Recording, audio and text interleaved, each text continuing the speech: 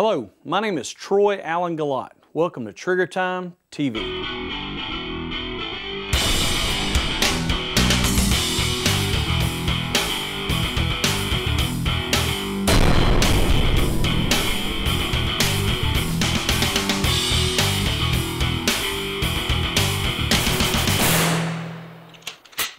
Home invasion is a real thing. Tatiana, Whitlock, and Steve Fisher give you some ideas on how to deal with a home invasion.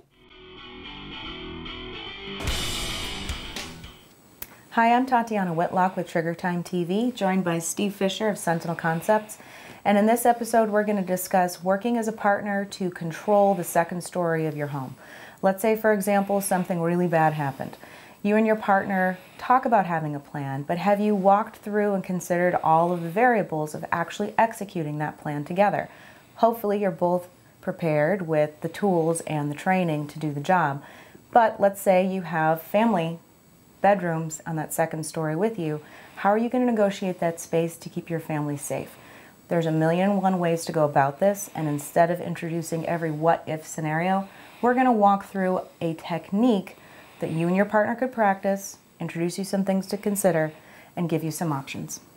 Yeah, we need to understand that we need to have this plan in place like anything else, fire drills, whatever the case is. But understanding how to move through the structure with a gun, control points of domination, and locking down that second floor and securing it is the key. Excellent. So first things first, try this at home with your partner. Make sure that you're working with clear and empty guns. We recommend no magazines in the guns whatsoever. Draw the blinds so you don't freak out your neighbors. And make sure you do it when your children aren't home. Before you introduce this to your children, make sure you're going to get it right. So let's make sure. Safety first. Clear. Good. Excellent. All right. Okay. So for whatever reason, you're compelled to movement and to take and control that space. Muzzle direction is absolutely key here. We're going to say we've got children in the second story with us. Our first obstacle is the doorway. So we're both going to approach it, and then a decision has to be made. Slide over. All right, so here effectively we control both fields of vision. One sees long, one sees short. From here, we need to progress on. How do we do that? Well, there needs to be some kind of signal, either a muzzle release or, hey, you just go. So how about go ahead and go. Go.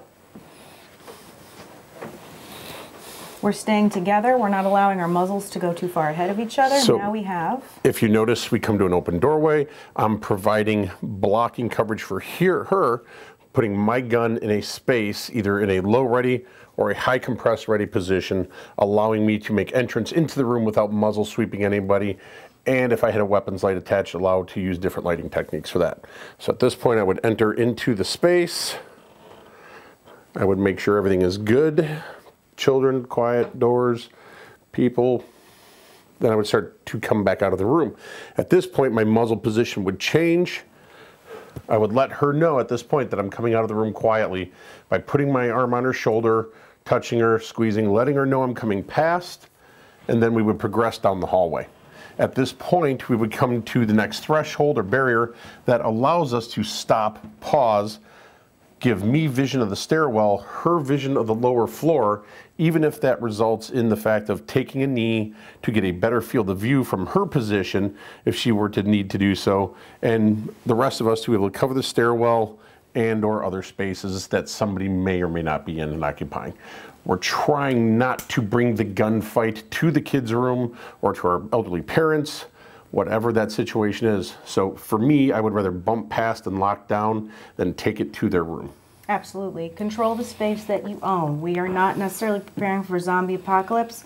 We're trying to give you techniques to stay safe within the environment that is your home itself. Muzzle direction is absolutely key.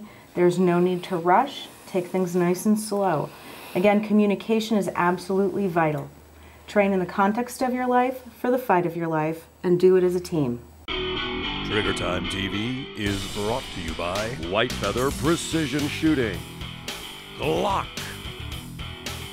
G-Code Holsters, Bravo Company Manufacturing, Bravo Company USA, Silencer Co., Innovative Gunfighter Solutions, Kinetic Development Group, Nighthawk Custom, Brute Force Training, Longtail Outfitters, Flint River Armory, Zero Tolerance Knives, and ammunition provided by Precision Delta.